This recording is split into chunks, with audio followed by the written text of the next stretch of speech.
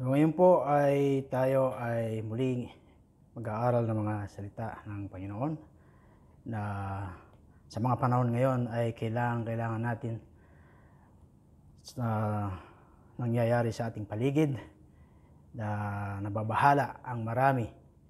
At yung mga pasahe na ating pinipreach sa mga panahon ngayon, gaya nung nakaraang Friday, yung preaching po ni Pastor Aaron, doon sa Psalms, na yung kanyang mga points doon ay surrounding by enemy, sustained by God, and saved by God. So ito po ay nagbibigay ng hope at encouragement sa bawat isa sa atin na sa mga panahon na ganito, wala tayong ibang malalapitan kundi ang ating Panginoon. So sa araw po na to, yung ating pag-aaral ay masusumpungan po sa aklat ni Luke, kabanatang 12, mula sa mga talatang 22 hanggang 31. So, bago po tayo magpatuloy, tayo muna po ay manalangin. Panginoon, muli sa umagang ito kami ay nagpupuri at nagpapasalamat, O God, for giving us another day sa aming mga buhay, O God. Lord, salamat po, O God, that you have sustained us, Lord, sa mga nakaraang araw. And we pray, Lord, na yung pasahe ng aming pag-aaralan ngayon, O God, ay magbigay po sa amin ng encouragement, ng pag-asa, at na higit na pagtitiwala sa iyo, Panginoon, sa kabila ng mga nagaganap sa aming kapaligiran. Ito po aming dalangin sa pangalan ni Jesus. Amen. So sa ating pong pag-aaral ngayon sa aklat ni Luke, mula sa mga talatang 22 hanggang 31, verse 31 ng chapter 12, ganito po ang sinasabi sa banal na kasulatan. And he said to his disciples, "Therefore, I tell you, do not anxious about your life, what you will eat, nor about your body, what you will put on. For life is more than food, and the body more than clothing. Consider the raven, they neither sow nor reap. They have neither storeroom nor barns, and yet God feeds them. Of how much more value are you than the birds? And which of you, by being anxious, can add a single hour to his span of life? If then you have not able to do as small a things as that, why are you anxious about the rest? Consider the lilies, how they grow. They neither toil nor spin.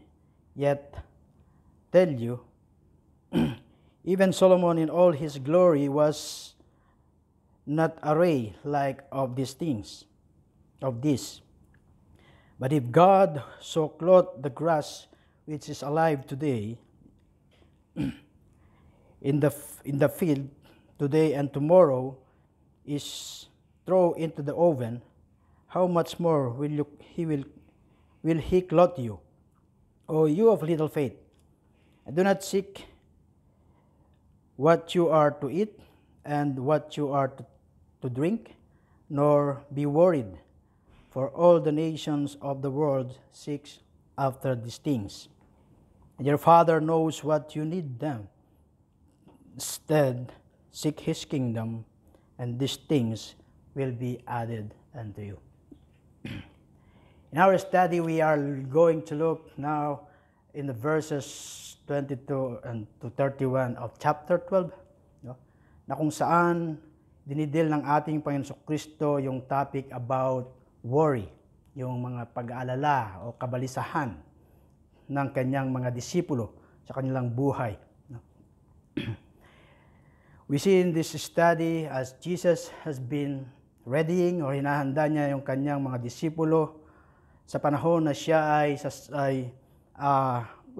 he will depart this earth and the church will be inaugurated. He has been teaching them and warning them about many things. Here is the study we see in this study we see that He is preparing His disciple at tinutulungan niya sila to deal with worries and anxieties. Ano ba itong mga worries and anxieties? Yung mga kabalisahan o mga pag-aalala. These are emotions and experiences that people of all era and cultures go through on a daily basis. Perhaps it may be the one thing for many people that most describe and capture their daily routine. Worry is a powerful force to disintegrate the human personality, leaving us frustrated, puzzled, and confused by life. Bagaman itong mga pagkakabalisahan at pag-aalala ay mga experiences we can all relate to, there are also experiences that are very destructive to each and every one of us who experience them. Kagaya ng sinasabi nitong si Paul Lee Tan, no? About sa katotohanan patungkol sa pag-alala at kung ano ang effect nito sa mga tao. Ang sabi niya, doon daw sa isang British clinic, an examination of 500 patients confirmed that more than 1/3 of their visual problems were caused by emotional fear, tension. Ito naman si Dr. Leonard Fosdick of Northwestern University has been proven conclusively that worry restricts the flow of saliva. Then because natural mouth acid are not properly neutralized, then tooth decay occurs. At sa isang survey of about 5,000 students sa iba't ibang kolehiyo, confirms na yung daw mga warriors get the lowest grades. At meron isang interesting thought na aking nabasa. Sa daw police started to ticket a double park car when a man hurried up and explained that he always double park when he visit his dentist. Bakit po kaya? Because he likes to have something to worry about to keep in his mind. Para daw makalimutan niya yung sakit. Regardless of the fact that all of us experience worries of varying this degree throughout our lives, the scriptures tells us that yun daw mga pag-aalala at yung kabalisahan are wrong and a sin. Yan ang sinulat ni Apostol Paul sa Philippians 4:6-7, "Be anxious for nothing." And this is a command for us as Christians. When we are given to worrying several things beyond, our physical health go in a negative direction. Kasama po dito yung we will never grow in our Christian walk when we are doubting the Lord and His ability to take care of us and meet our needs. Isa pa, we can't be effectively used in the life of others when we ourselves are doubting God's ability to work on our behalf. We are really unable to function in a useful way for the Lord at all because we are trapped and demobilized by our unbelief and fears. So doon po sa verse 22-23, ang sabi po ng ating Panginoon sa kanyang mga disipulo, "For this reason I say to you, do not worry about yourself, about your life, as to what you eat, nor for your body as to what you will put on. For life is more than food, and the body more than clothing." Sinasabi po ng ating Panginoon Kristo doon sa kanyang mga disipulo na huwag mag-alala o mabahala sa mga bagay about their lives and their essential needs in life. Jesus' disciples, and ganun din po tayo, we need to learn and to trust God for the provision of our everyday needs. Being in a place having to dependent upon the Lord's for everyday need, though can cause us persons to worry and be anxious about many things, sinasabi po ng ating Panginoon Kristo, hindi lamang sa kanyang mga disipulo, maging sa ating din naman na kanyang mga mananampalataya sa ating Panginoon Kristo, do not worry. And Jesus tells us the reason kung bakit huwag po tayong mag-worry. First, life is more than food, and the body is more than clothing. So Jesus is comparing the value of various things in our lives. In that case, Jesus will be saying that being alive, that is possessing our life, is more than important than the transitory joy and experience of eating food for sustenance. Dahil sinasabi rin ng ating Panginoon Kristo that having our body, that is again to possess our life, is more important than the external covering of cloth that we might wear. Perhaps when Jesus speaks of life here, he is speaking of more than just physical life, referring rather for the quality of life that is really an expression of God Himself. This word for life in the New Testament refers to eternal life. At marahil sinasabi ng ating Panginoon Kristo that eternal life is more than food or anuman po yung mga bagay na ating worry. Perhaps again, Jesus is again making an argument from lesser to the greater, and is then saying that if the Lord has kept us alive at this point, that He is certainly able to and will provide food for us well. Also, if the Lord has kept our body alive to this point, that He is certainly able to and will provide clothing for us also. While it is true that both food and clothing, in some degree, are essential to sustain physical life, life is greater than either or both. Life is more than which sustain it. Sinasabi po dun sa Luke chapter 4 verse 4, man shall not live by bread alone. So yung po ang unang points na sinasabi ng ating Panginoon Kristo na huwag tayong mabahala sa mga bagay na ating kinakabahala, yung mga food or clothing o ano pa mga bagay, but bagkus yung ating buhay ay higit na mahalaga kumpara sa mga bagay na ito.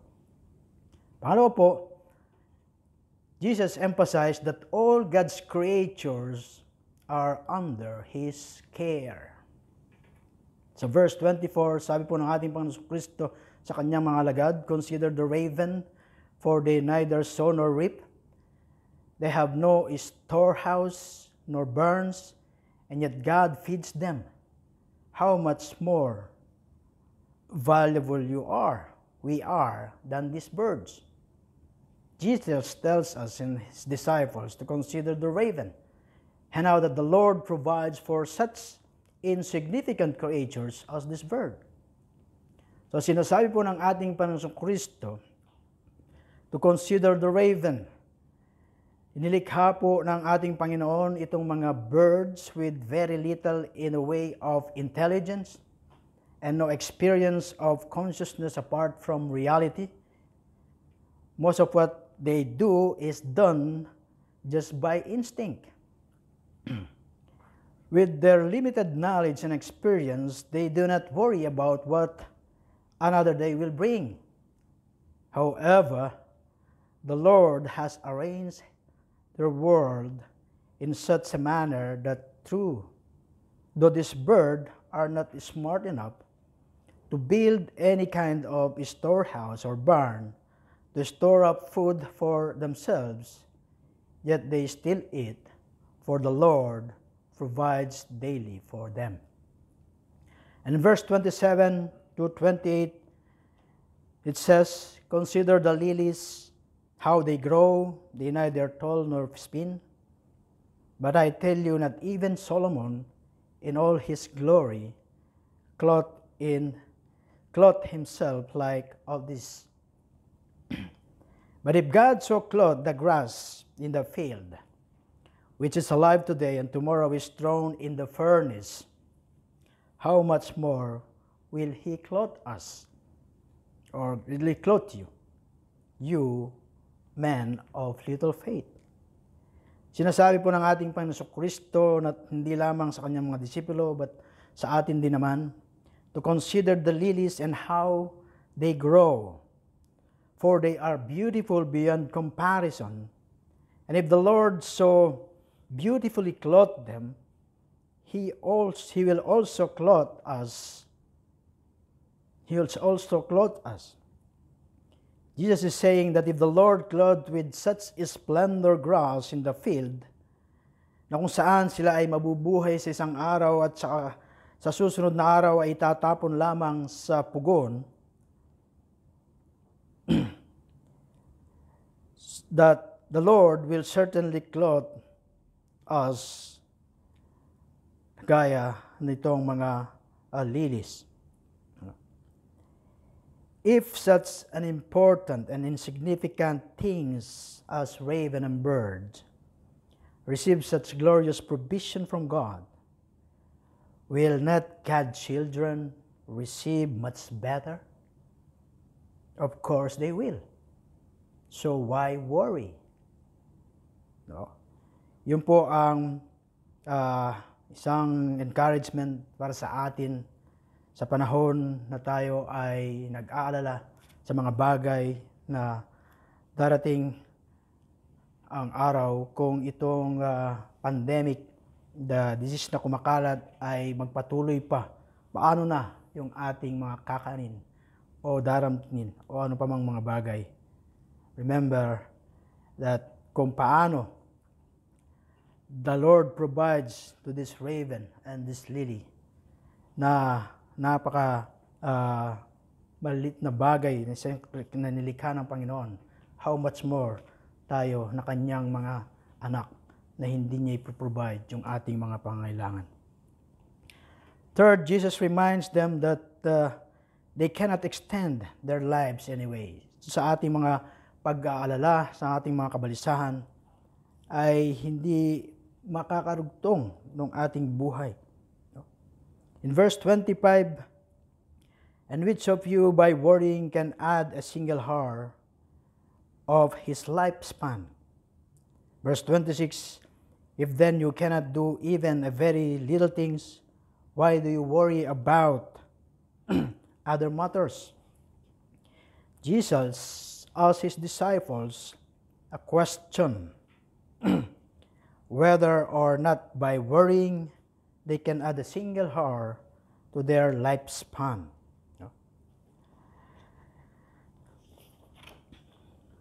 Jesus is really bringing up the point of what good worrying ever does for someone. Ano nga ba yung magagawa ng pag-aalala sa atin? No? At ang kasagutan nito, tiyak, ay walang magagawa yung mga pag-alala o yung kabalisahan sa atin, yung mga dumarating nitong sa ating buhay. No? So the vast majority of the things that we people worry about never even come to completion. Kung minsan ay tayo ay nag-aalala o nababalisa sa mga bagay, subalit yung mga bagay na kung saan tayo ay nababalisa at nag-aalala ay hindi man dumarating sa ating mga buhay. Most of the things that we worry about that do come to completion don't have near the impact in our lives that we fear they will have. So in every case, we have worried for nothing. Itong si Van Havner, he said, ito raw worry like a rocking chair. Will give us something to do, but it don't get us anywhere. No? Para daw itong rocking chair. No? Bibigyan ka ng gagawin mo, subalit wala ka namang mararating. No? Meron isang magandang story about the soldier doon nung sa World War I. No? Siya raw ay may dala-dalang sayings on a piece of paper. Ang sabi po niya, of two things, isa ang tiyak. Either you are at the front or you are behind the lines. No? Ang sabi niya, kung ikaw ay nasa front, sa dalawang bagay daw, isa ang tiyak. Either you are exposed to danger or you are in a safe place. At kapag daw ikaw ay nandun sa exposed to danger, sa dalawang bagay, isa ang tiyak. Either you are wounded or you are not wounded. At kung ikaw naman daw ay nasugatan, o di kaya sa panahon ngayon ay maapektuhan nitong sinasabing coronavirus, sa dalawang bagay daw, isa ang tiyak. Either you recover or you die. And if you recover, there is no need to worry. And if you die, you can't worry. So why worry? Worrying doesn't change anything, doesn't make anything better, and it just causes us to be miserable and makes everyone around us miserable. Ang sabi ni George Muller, the beginning of anxiety is the end of faith. And the beginning of true faith is the end of anxiety. And finally, Jesus reminds them, yung kanyang mga alagad, that the Father knows what they need better than they do. In verse 29 to 31, sabi po, and do not seek what you will eat and what you will drink, and do not keep worrying, for all these things the nation of the world seek. But your Father knows that you need these things. But seek His kingdom, and these things will be added to you.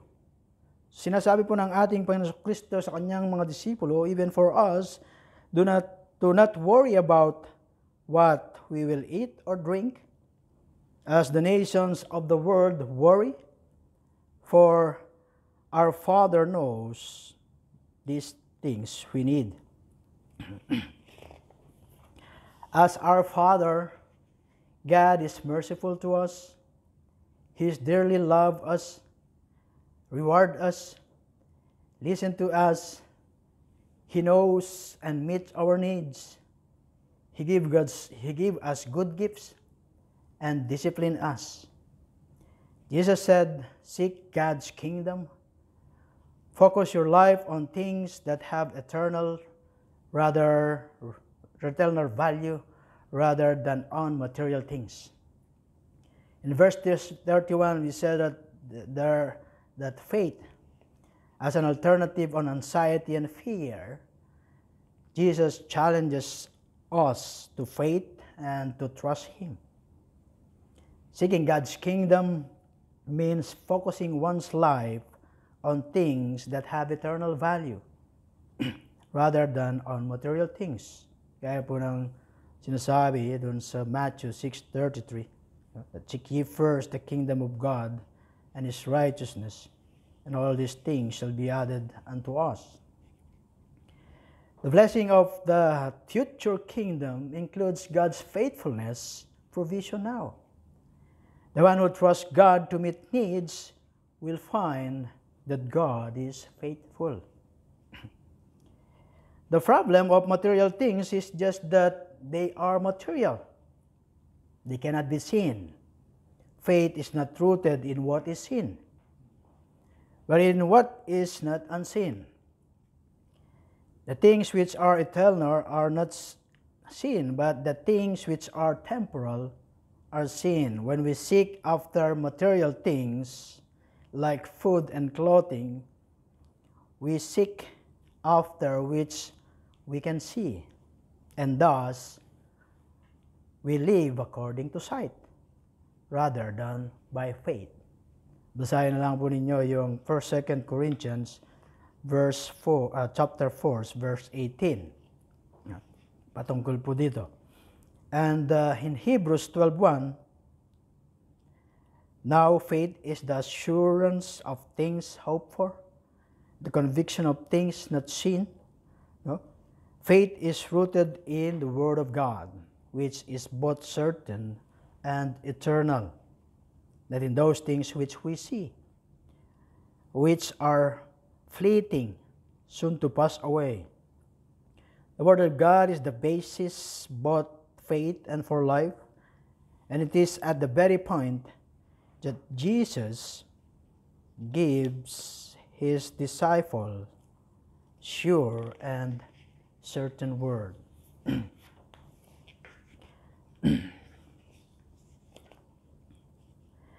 People of this world do not know the Lord, and in that state there is much that a person might reasonably want to worry about. If we take our life out of God's hand, of the Lord's hand, and the umbrella of his protection, then we are left to our own devices and the realm of a spirit world that is rebellion against the Lord. It is a foolish thing to try to live our lives apart from the Lord and his plan for our lives. How reassuring it is to know that the Lord knows our every little needs and desire, everything that there is to know about us. So the Lord knows us better than everyone knows, and even better than we know ourselves. Then here is the promise of the Lord that we see in our verse 30, the 29, that verse 31 of our text. Sa halip, we seek his kingdom, and these things will be added unto us. This is the promise that if we will place the Lord first in our life and seek him, that he for his part promises us that he will in fact add to us all the things that we need. Yung pong ating mga pangangailangan ay imimit po ng ating Panginoon kapag siya po ang inuna natin sa ating mga buhay. Life, choose to have faith in the Lord. Let's choose to have faith in the Lord and trust his every word he has given us and promises to us. Trust that he knows all our needs before we even ask them. Trust him that before the world was formed, that providence has provided our every needs we encounter. Seek him first and his kingdom, then we shall never have anything for which we worry is due. Our worry is due. Whenever we worry, we have lost our peace. And thus, it's so very important na may apply po natin sa ating mga buhay yung salita ng Panginoon. Gaya ng sinasabi dito sa Philippians 4:6-7, in our lives, in those times na tayo ay nag-aalala o nababalisa, be anxious for nothing, but in everything, by prayer and supplication, let our requests be known unto God, and the peace of God shall guard our hearts and minds in Christ Jesus. Napakaganda po nung word na to. In everything, maliit man o malaki, yung ating mga alalahanin o yung ating mga kabalisahan, ay ilagak po natin lahat ito sa ating Panginoon. We need to turn our cares into God through prayers. When we find ourselves worrying, do what the Scriptures tells us to do, and cast our burdens upon the Lord, and He will sustain us. If we feel that the stress or feel ourselves sinking under the load of our burdens, be quick to give those things to the Lord. At sabihin po natin sa ating Panginoon that these are His problems, not ours anymore. For ourselves, we are going to live for today and give no thought for tomorrow. Sinabi po ni Haring David doon sa Psalm 37 verse 25, I have been young and now am old, yet have I not seen the righteous forsaken, nor his seed begging bread.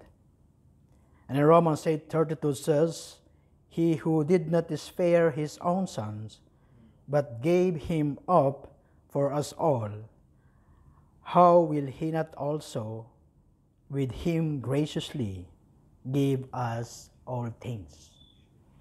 So, gaya po ng sinasabi ng ating mga Panginoon sa Kristo, do not worry. Why? Because the reason He gives, life is better than food and clothing. And always remember that God's creatures are under His care. At sa ating pag-aalala, ating mga kabalisahan, ay wala pong may dadagdag to sa ating mga buhay. And Jesus all remind us that our Father knows kung ano po yung ating mga pangangailangan. Patuloy po tayong magtiwala sa ating Panginoon. Have faith na yung ating mga pangangailangan, that God will meet them.